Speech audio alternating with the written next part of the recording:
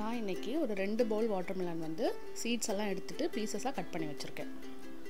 அடுத்து ஒரு லெமனோட ஜூஸ் எடுத்து வச்சிருக்கேன். ஒரு small piece ginger, 2 tablespoon sugar எடுத்துருக்கேன். இது ஆப்ஷனல் தான்.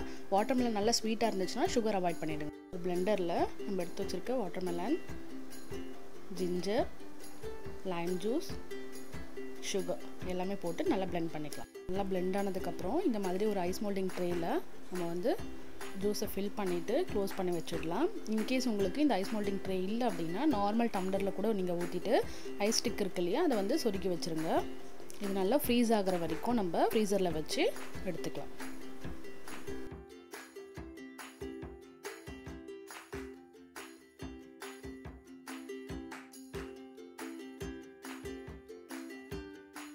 நம்மளோட வாட்டர்மெலன் பாப்ஸ்டிக்ஸ் ரெடி ஆகிடுச்சு. ஃப்ரீசர்லேருந்து வெளியில் எடுத்ததுக்கப்புறம் ஒரு 1 or 2 minutes வெளியில் வச்சுட்டு அதுக்கப்புறமா அந்த மோல்டிங்லேருந்து ரிமூவ் பண்ணலாம். அப்போ தான் வந்து ஸ்டிக் ஆகாமல் ஈஸியாக வரும்.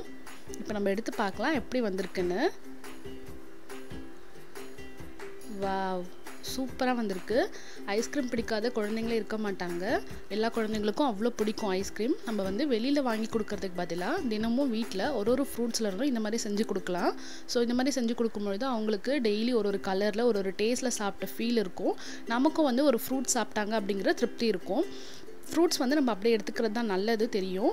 பட் இருந்தாலும் சில குழந்தைங்க சில ஃப்ரூட்ஸ் வந்து சாப்பிட மாட்டாங்க, செலக்டிவ் ஃப்ரூட்ஸ் தான் சாப்பிடுவாங்க. அந்த மாதிரி குழந்தைங்களுக்கு நீங்கள் இந்த மாதிரி செஞ்சு கொடுக்கலாம்.